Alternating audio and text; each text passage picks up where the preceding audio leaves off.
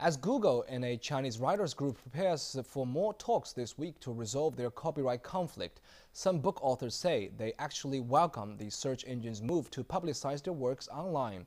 But reporter Zhang Yuan has talked with some legal experts who are concerned about how legal that is.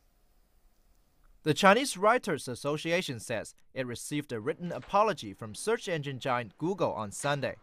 That came as the association accused Google of infringing on the copyrights of Chinese authors by scanning and uploading their books into its online digital library and letting readers see random fragments from the books.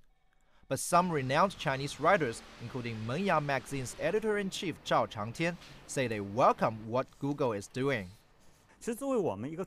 As writers, we'd like to see our works publicized on websites. In this way, our readers will have easy access to our books and we'll have a good publicity. Of course, if Google wanted to put book excerpts online, I think it better notify us before scanning them to show some respect.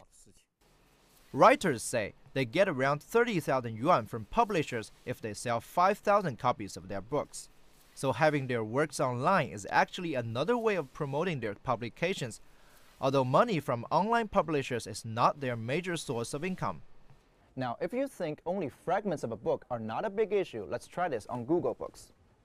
I'm typing in the name of a Shanghai writer, Han Han, and take this book for example. Now we see 3 fragments from his book, but if we type in other keywords like 恐怖, which means horrific in Chinese, we get 3 different fragments. That means the more keywords you type in, the more you get from a book. But lawyers say that's not legitimate. There are some legal loopholes with that, although on the positive side, Google provides enough book information. If searchers spend some time, they can still get most of a book because Google scanned the whole book rather than just fragments. That's a clear copyright violation.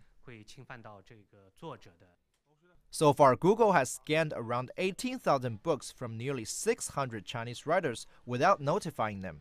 It will have a new round of negotiations with the Writers' Society on Tuesday. Both parties say they plan to reach a deal by the end of March. Zhang Yuan, ICS News.